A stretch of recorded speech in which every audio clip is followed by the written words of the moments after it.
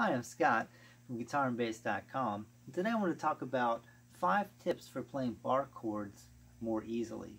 I know we all could use a few tips on those because the bar chords, you know, they're tough. They're tough. What can you say? So I'm going to go down just 5 basic tips that will make them a little easier, but yeah, you still have to practice and also be patient. Alright, so tip number 1, sit on a firm chair. Okay, I'm not going to show you my chair, but you have to believe me, it's firm. Okay, so I'm not going to sit on the couch or the floor. Sit on something that's going to give me good support. All right, firm chair. Tip 1. Tip 2 is playing position. So if my guitar neck is down really low, that's going to make it hard. So I want to bring the guitar neck up, at least, you know, pointing up a little bit. Ideally, and I like to do this when I'm playing hard stuff, is to go into the classical position where you put it on your left leg. It just brings the neck up in a great spot. All right, a little different feeling, but great for your left hand. All right, so I'm going to stay in this position. All right, tip number 3 is arm position. Okay, so to find your arm position, it's really simple. You just let it hang down to your side in its natural position. All right, just hang there, and then you're going to bring it up. Ooh.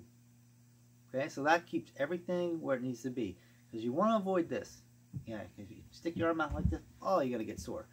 So you're just trying to keep it in a natural position. And to find that, you just hang it loose like this.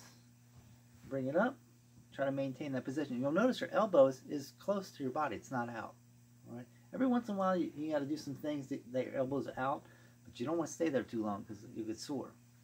All right. And tip number 4 is when you play a bar chord, especially if, well, any bar actually, you need to play on the side of your finger. Okay, so you're not going to play flat. You're going to play on the side. You get better contact. The bone is closer to the skin. It's just more contact.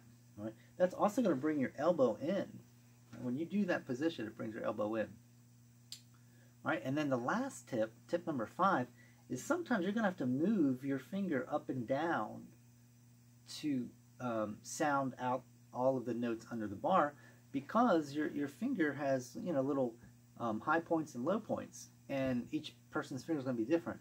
So you have to figure that out, and many times you have to just play around with that chord and realize, okay, when I play this bar chord, I need to be up a little bit or maybe down a little bit to find the right spot.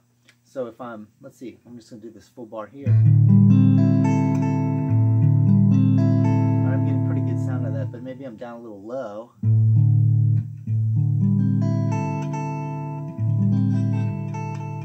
So I'll just raise it up a little bit.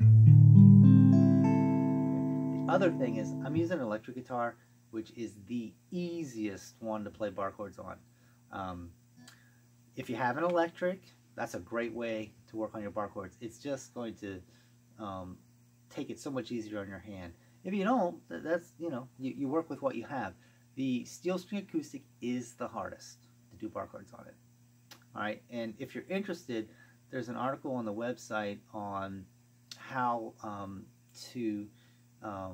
you know, what strings are easier to play with. And there's some good information on, if you have a steel string acoustic, you're struggling with bar chords, what you can do. There's some different string gauges you can use to help you out. So just keep that in mind. If you're on a steel string acoustic, it's going to be the toughest one to work on your bars. Okay, so I hope that was helpful. So let's go through tip number 1, firm chair. Tip number 2, chords at home. Tip number 2, position.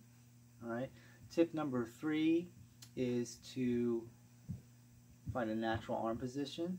Tip number 4, play on the side of your finger, the one closest to your thumb. And tip number 5 is you may have to make some up and down adjustments to account for the parts of your finger that may be not covering the string.